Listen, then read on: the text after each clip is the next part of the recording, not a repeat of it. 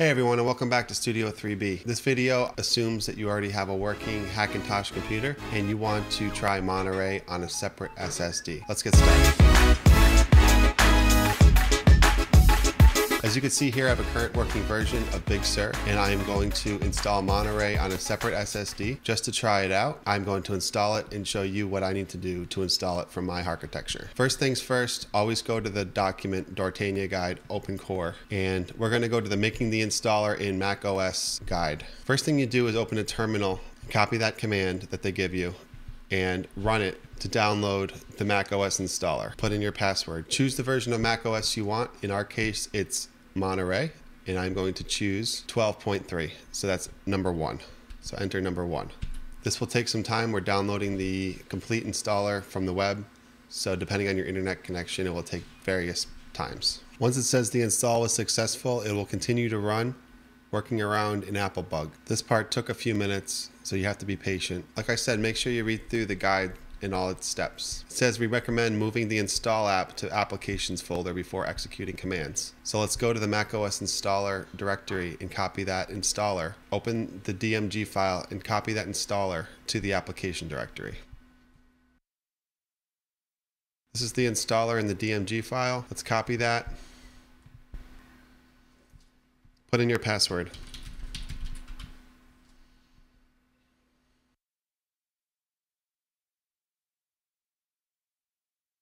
Okay guys, once that's done, we're going to go to the next step in the document. We're going to skip the Legacy OS section and go to setting up the installer. First thing we're going to do is format the USB to macOS Extended Journal and GUID partition map. So go to Disk Utility. If you haven't already, make sure the USB is inserted.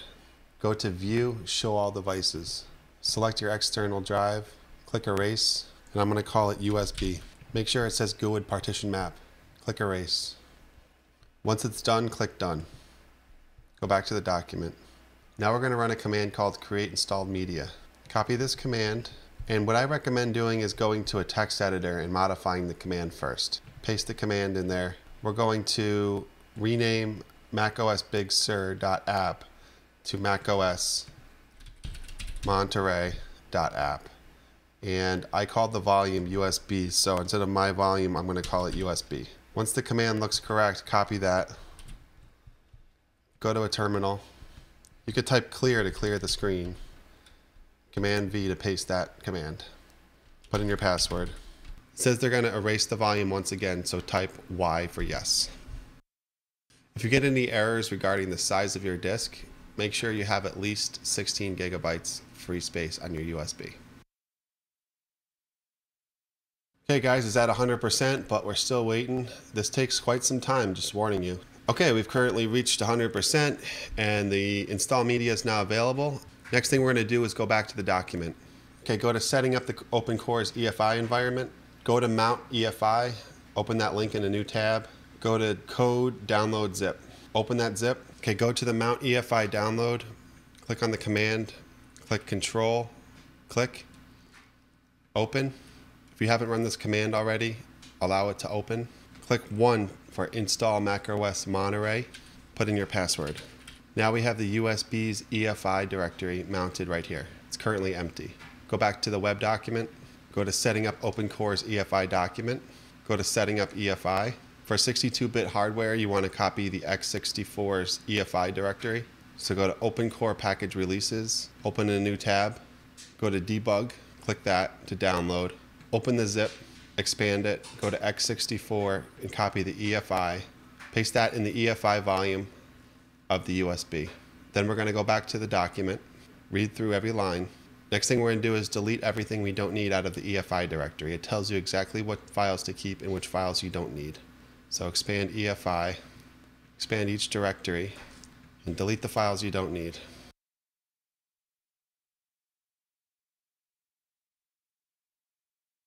Now your directory should look like this. Next thing we're going to do is gather our files.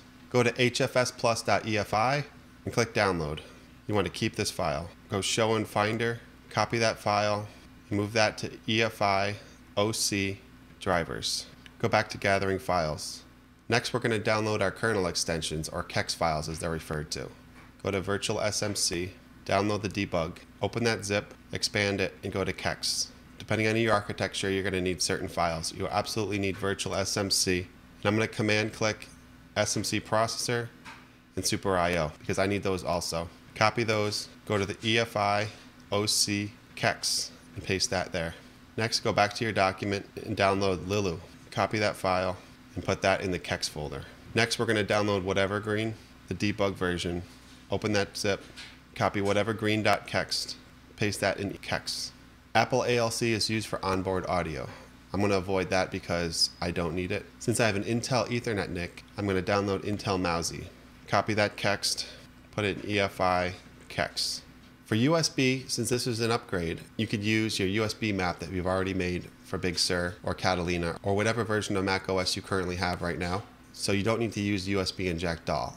Copy the USB map and put that in your KEX directory. Go through each line and make sure you don't need any other KEX. Next, we're going to download our ACPI AML files. For my Haswell architecture, I'm going to download the plug, pre-built, and download that file.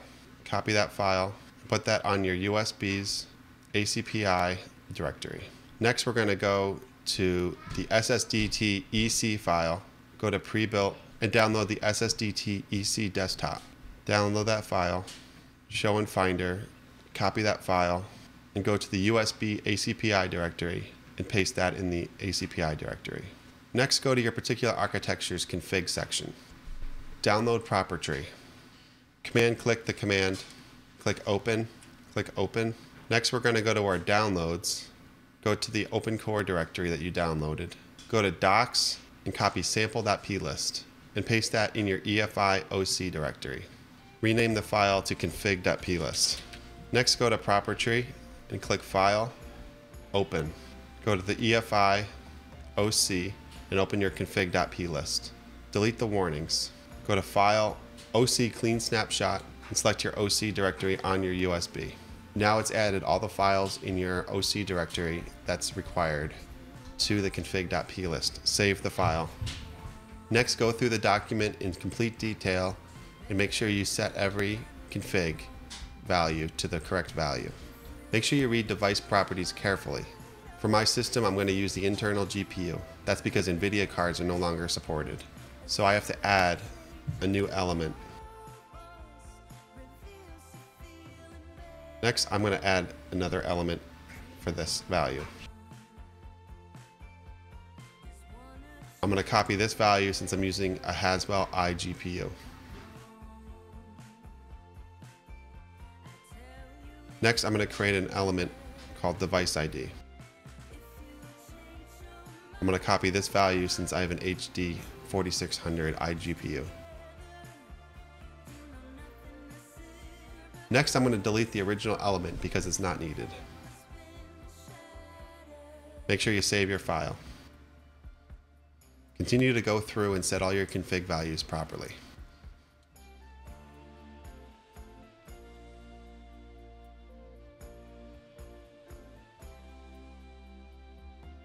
For XHCI port limit, I'm going to leave that as false. That's because I'm using a USB map.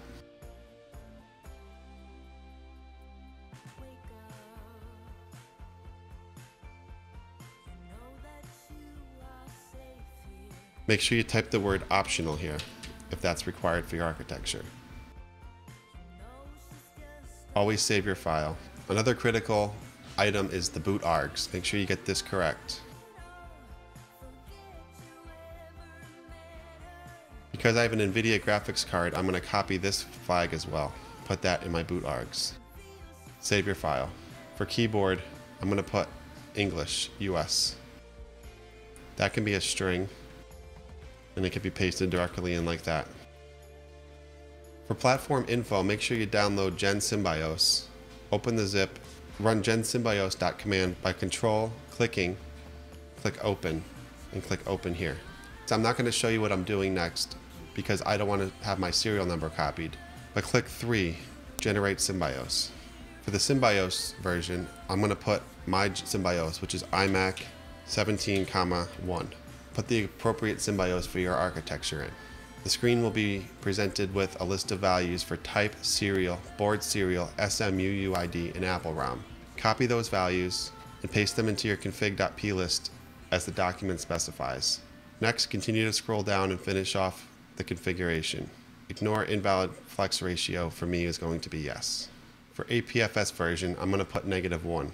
I'm going to put -1 for both min date and min version. Save my document. Next, I'm going to reboot into the BIOS and change my display to my internal GPU. And I'm also going to change my HDMI cables to go into my internal GPU. Go to the Apple logo, click Restart.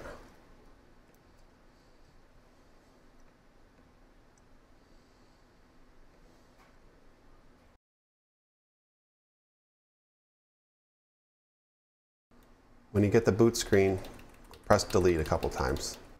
Go to Advanced Mode, go to Advanced, go to System Agent Configuration, Graphics Configuration.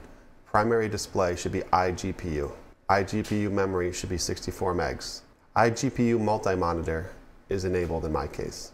Next thing we're going to do is exit, save changes and reset, and put the HDMI cable into the motherboard's HDMI slot. Now you're going to want to reboot by clicking the reset button. Press delete a couple times, go to boot menu, and click your USB device. You're presented with a list of boot options. Go to install macOS Monterey external. If you've made it this far, you've done pretty well. Next, go to disk utility. If you're brave, you could wipe out your current SSD and format that, or as I did, insert a new SSD, call it Monterey SSD. I'm going to erase this disk for demonstration purposes. Format APFS, erase, click done. Next, exit disk utility. Go to install macOS Monterey. Click continue, click agree again. Choose the SSD of choice, click continue. Now the installer is going to run. It will reboot several times, and on each reboot you'll need to choose the USB as the boot device. So stand by so you can watch for reboots.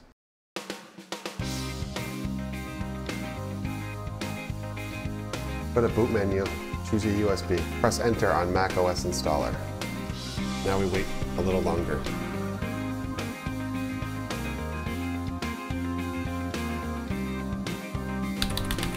Next, make sure you click delete a couple times to get to the BIOS, click the boot menu, and click the USB drive.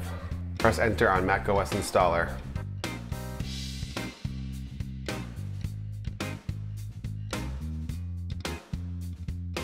Next, after cycling through a bunch of text, you're going to reboot, press delete, choose the USB drive from the boot menu. Next, you're going to select Monterey SSD. Another reboot, press delete, choose the USB.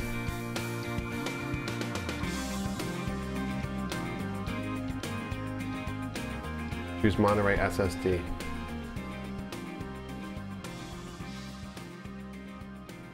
Congratulations, you've installed macOS Monterey.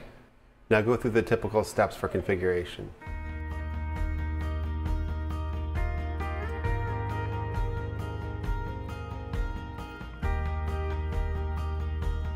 I'm not going to set up iCloud or restore from a previous version yet because I'm not ready to migrate to Monterey.